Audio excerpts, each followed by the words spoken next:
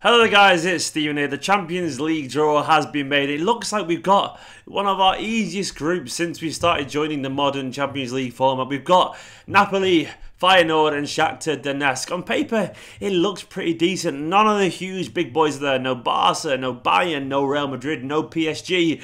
We've dodged a few bullets basically, and my initial reaction to this is one that we should be positive about. It's one that we should be comfortable and feel comfortable going through these group stages and not necessarily feel inferior. Yes, there are some good teams there. Yes, there are maybe one or two tricky games, but in general, that's the Champions League for you. You cannot progress in the Champions League without playing a tricky game or two, and we really can't be going into these games with an inferiority complex against the likes of Napoli, Feyenoord, Shakhtar. We are, in my opinion, and given the money we spend, given the manager we've got, given the stars we've got, a better team than all of these, and we probably should look to exert our authority and act how a big team should act in this situation and be grateful that we've got a very decent group. That's not to say it's going to be easy, far from it. There's some tricky away games there, and we'll go through each team individually in a little bit, but when you're going to the far-flung regions of Ukraine, it's not going to be easy. And Shakhtar in general are a pretty good European team. They're historically pretty good in European competitions. Pep has always had a lot of positive stuff to say about them, saying they're one of the best teams in Europe. This was 2 years ago,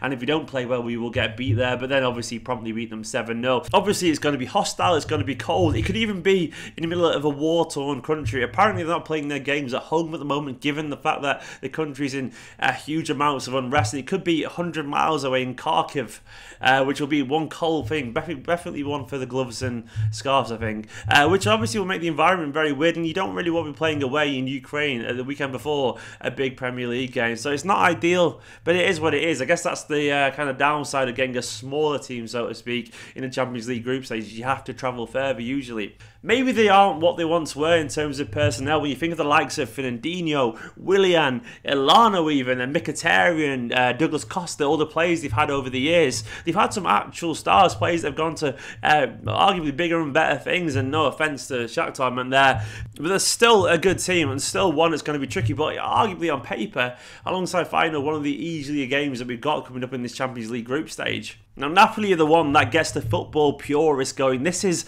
on paper, a very exciting game. Obviously, Sarri's got them coached to perfection. Tactically, they are absolutely outstanding. The Pep's kind of formation with the whole between the lines and the pressing and the passing, it's that wonderfully done, but arguably the most organised team in European football. Though they did only finish third last year, they didn't win the Serie A title, but they are still a wonderful team. Jorginho in midfield is absolutely wonderful.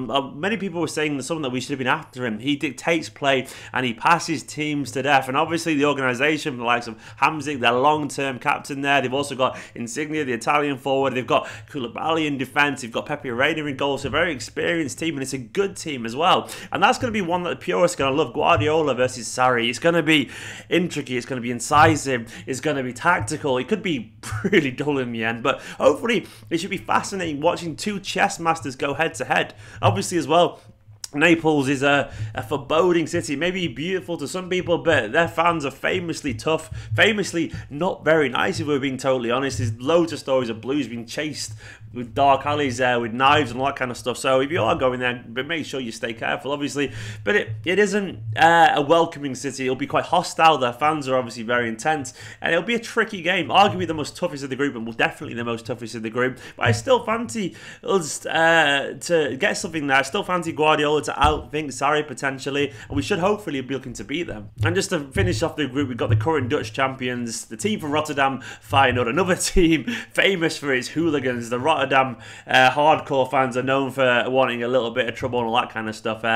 So we got basically a war-torn country and two fans famous for hooliganism. So it's not going to be friendly for our bunch of fans, and it isn't going to be a friendly atmosphere on the pitch either, because their fans will be absolutely rocking. They'll be loud as anything, but we still should beat them, put it that way. They play a 4-3-3 in general to keep a high line, which could play into our hands a little bit. I'm sure Pep will be looking at them thinking they're one of the ones where we should be getting 6 points from there, and I'd like to think we should do that. Obviously the Eredivisie is nowhere near as strong as it has been in recent history, but they will still pose a little bit of a threat. But in general, it's a squad that I think we should look at and think we're better than these teams. We are the big guns here. We should be looking to go there and get comfortable qualification pretty early on. I'm not saying it's easy, but given the fact we've had very hard groups in recent years, well, for me, this is manageable. That's just an instant reaction. What do you think? Let me know in the comments what you think of the group. Is there an easier group to be had? Is it the best group we've had since we came to the Champions League, since Sheikh Mansour's era? In my opinion, it probably actually is. Let me know in the comments what you think. And if you haven't already, go watch the vlog I did with Nicola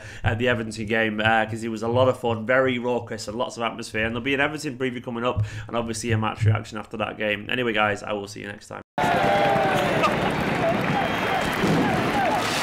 City! City! City! City!